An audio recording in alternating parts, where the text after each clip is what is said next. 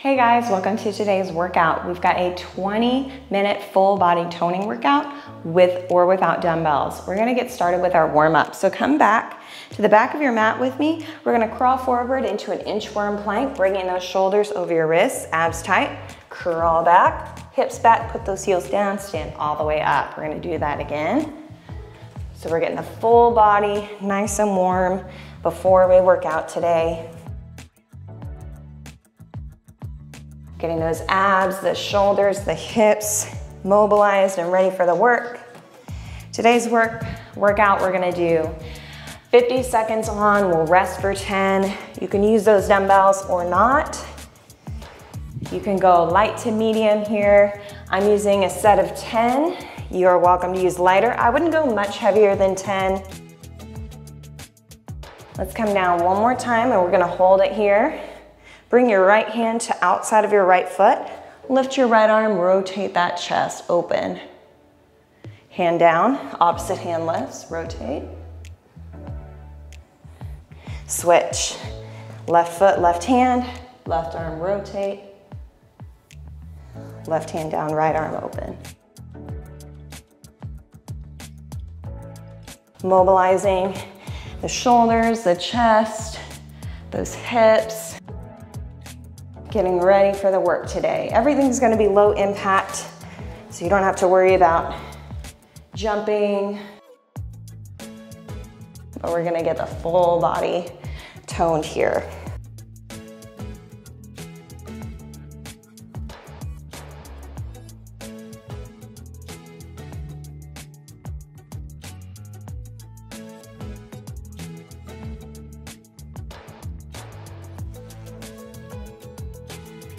Let's do one more each side. This is a really great exercise. Just creating that space, especially if you sit a lot, work at a desk, are hunched over like looking at your phone, reading, whatever. This really helps open everything up. All right, push back to a downward dog, hips back, pedal those heels toward the floor. Just nice and easy. As you're pushing those heels down, you're trying to push your hips back, create space, open up those shoulders and your upper back.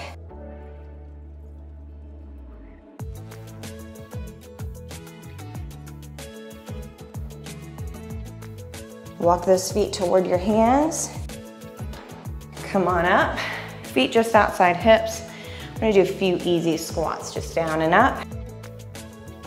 Hips back.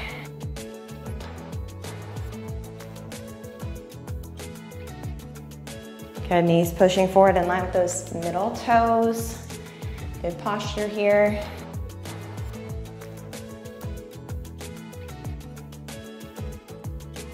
Take those feet a little bit wider. We're gonna lunge and twist toward the opposite foot, reaching the other arm up to the ceiling. So lunge, push that hip back. You're gonna feel a nice stretch through that inner thigh.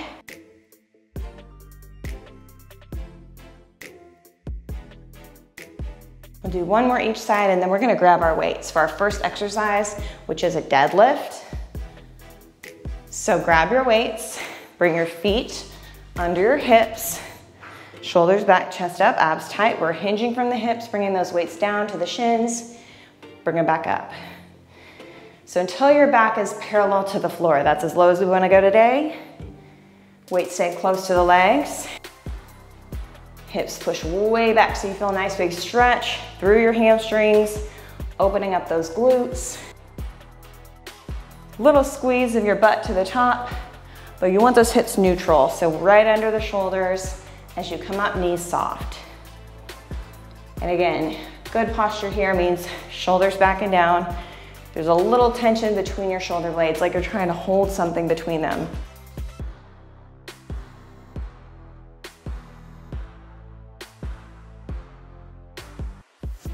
And we rest. Next, we're moving to a plie squat with an upright row. So feet wide, toes out. We're gonna let those weights hang between the legs. Push the knees out, squat down, and then upright row, bring those weights up to your chest. So knees out, toes out. And then as we reach the weights down, make sure you're just pushing your hips back. Your chest stays up. And then you're leading with those elbows in the upright row, pulling the shoulder blades together. At the top right here, big squeeze. We go nice and slow. It's not about speed here. We want to get deep in that squat so we can work the hips, those postural muscles of the back with that upright row.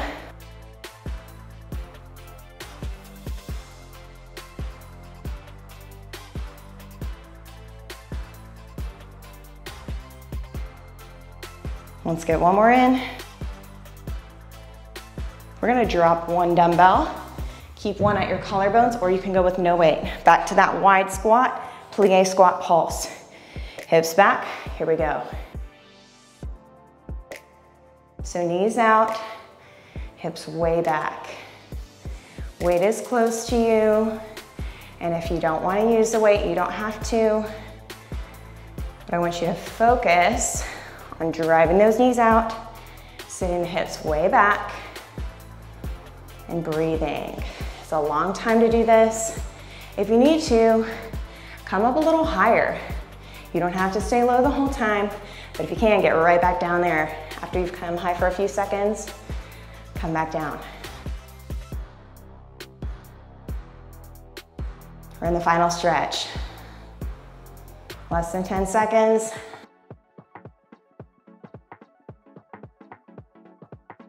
Time. Good work, guys. All right, we're moving into a backwards lunge with a bicep curl. Feet under hips. I'm going to show you from this side here. Step one leg back, bring those weights up to your shoulders for that bicep curl. So we're rotating those weights to face the shoulders, squeezing those forearms to our biceps.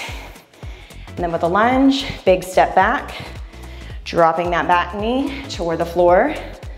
Front knee pushes out, right over that ankle line, 90 degrees. That front thigh is parallel to the floor. Weight is in the front heel and back toes. By keeping that weight in the front heel, you keep it in the glute. As you stand up, push through that front heel, squeeze your butt.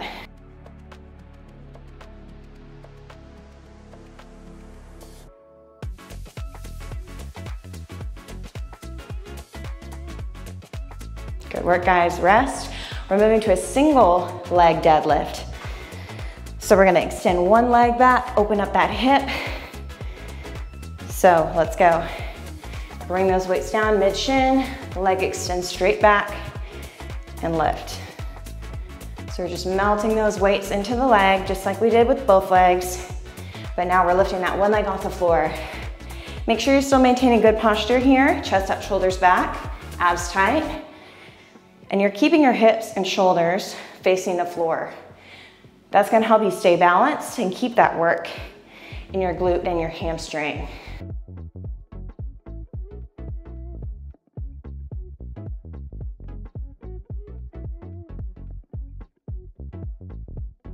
Nice and slow is the way to do it. You might shake, you might lose your balance, fall over, no big deal. We've all done it. I'm pretty sure I've done it in several videos I've filmed. Break. We're gonna do the other leg. And you'll notice one side's different, harder or easier than the other. Totally normal. Let's reset. Especially those first couple are always the most, see what I mean? Always the most difficult. Like your body gets stuck halfway or something. But remember, it's about quality over quantity, form over speed. So just stay with it, stay slow. That's why I always do timed intervals. Everybody's effort level, intensity level, ability level is different. So when you do timed intervals, it allows everybody to work at the same level, but at their own level in the same way. So you're not having to do a certain number of reps. And it helps if you don't talk during this because that really throws off your balance too. All right, rest. We're gonna move to a reciprocal row. So feet under hips, we're gonna push those hips back. Weights hang, we're gonna pull the elbow up and back, one arm at a time. Row, and then switch. So one arm pulls back, the other arm reaches down. As you pull that elbow back, you're trying to squeeze your shoulder blade. backing up. Weight stays back in your heels, abs tight, chest up. And your eye gaze is about 6 feet straight in front.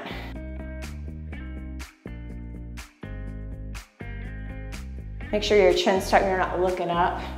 We don't want to strain that neck. This one puts a lot of pressure in that back body if you need to. You can always lose the weights or go lighter on this one.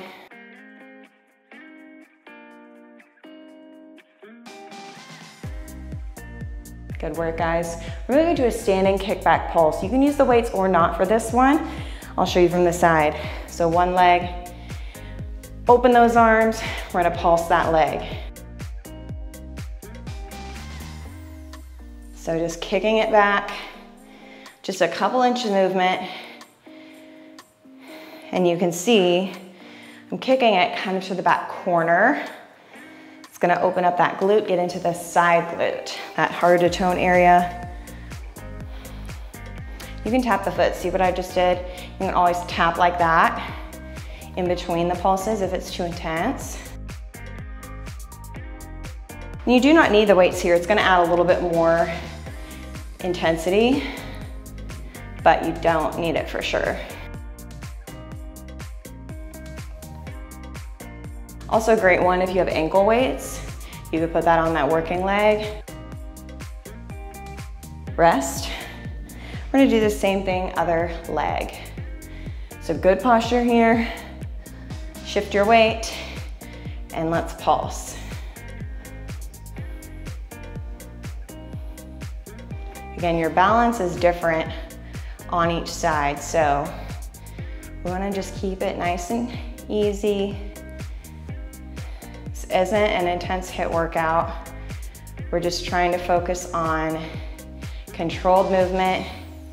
It's toning, so we're working the big muscles, but we're also working those little muscles, those like the side glute. That's why we're kicking to the back corner here.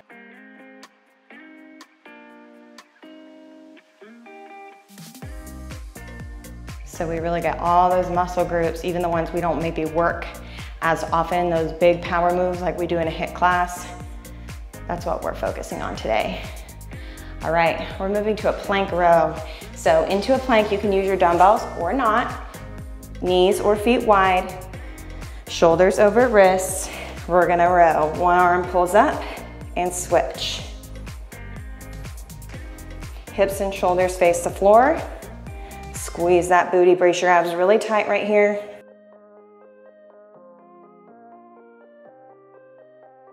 Make sure you're maintaining good alignment, so shoulders stay over the wrists, hips and shoulders square to the floor. We wanna try to avoid rocking. That's why it helps to take your knees wide or your feet wide, like I just had them. But you always have the option to come down onto those knees if you just need to reset or recover for a second.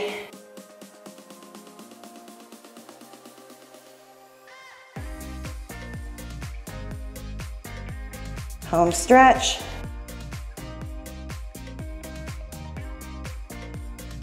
Rest. We're moving to a curtsy lunge with a lateral raise. So one leg at a time, we're gonna step that left leg to the back corner, raise those arms up, and then step back in. So knee goes to the back corner, foot goes to the back corner, front leg, knee pushes forward over your toe. Those arms go up about shoulder height, elbows 90 degrees. Pushing through that front heel, squeeze your butt as you stand up. Nice and slow. Really get deep into that lunge, so that back knee almost to the floor. Or you can tap the floor. I didn't mean to do that, but that works. Just as long as you're not really knocking that knee on the floor, you can definitely tap it. And rest. We're gonna do the same thing, other leg. Man, this one, if you're using tens, harder on the arms than the legs, for sure. Other leg. Some of these might be good to go up or down on the weight if you have the option. But if you have light weights, 5 pounds, 3 pounds, this one will absolutely work. Some of those leg moves, you might wanna go heavier on, like the deadlift, but then the arm ones, they add a little bit more intensity, but it's not a bad thing. For me, yes, this is very hard with the 10s, but I'm glad I'm using them because it's challenging me. And you know it's a good workout if it's challenging, but you're still maintaining proper technique. So that's the sweet spot. You want it to be hard, but not so hard to where you're losing that form and you're not getting anything out of it. All right, we're moving to a single leg pointer. Come down, lose one dumbbell. We're gonna take that right leg back, left leg or left arm forward, and we're gonna pulse the leg. So just a tiny pulse with that leg. Option here, lose that dumbbell. Keeping the hips and shoulders square to the floor, arm up, thumb up in the hand, and just the leg is moving here. We wanna keep everything still. Another option would be to put that arm down. But again, you wanna avoid shifting your weight to one side. That's gonna be the tendency here. Fight to keep everything square to the floor. This one's great for your core, working that back body and the glute in that leg. You feel it really, really toning right here. We're almost done. Adding that dumbbell adds a little extra intensity, but you don't need it. Other side, we're gonna switch hands, switch legs in 3, 2, 1. Here we go. Just the leg pulsing.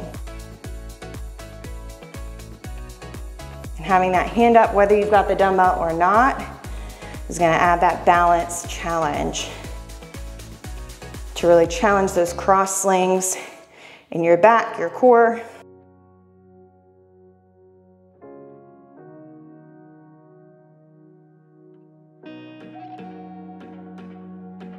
We're in the home stretch as our last one. If you need to, put that hand down, stay strong.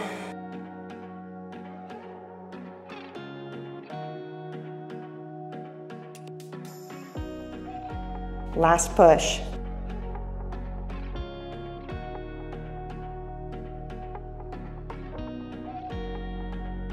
And time. All right, we're gonna move on to that cool down. So weights down, take your knees wide, push the hips back, child's pose. Just let that chest melt into the floor. Walk those hands over to the right. Pull that left hip back, reach those left fingertips forward to release that side body after all the rows and the planks. We need this one. Let's do it on the other side. Reach over, pull that hip back.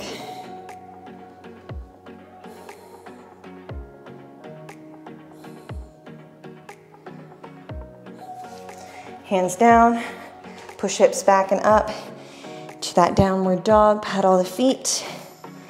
Push those heels toward the floor like we did in the warm-up.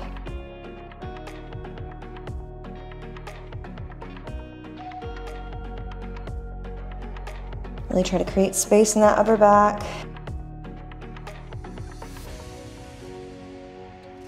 Walk the feet toward your hands. Let's just hang here in a forward fold. You can keep the knees straight, you can bend them.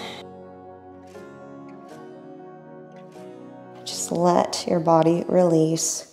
Don't worry about if you can't get your legs straight or if you can't reach the floor, like I can barely do that.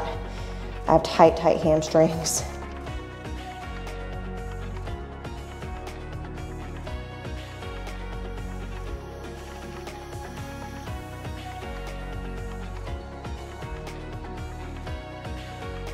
Slowly roll to the top. Grab one leg, we're gonna stretch that quad, pull the heel to your butt, bring that knee forward.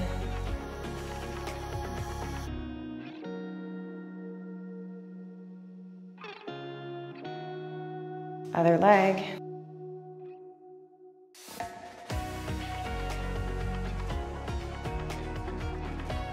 Open up that chest. And clasp your hands, look down, round your upper back.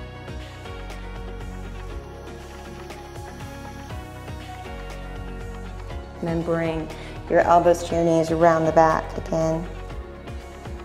And we made it. 20 minutes, full body toning. So I hope to see you back here for our next workout. Be sure to give me a thumbs up. Let me know what you thought, and I'll see you next time.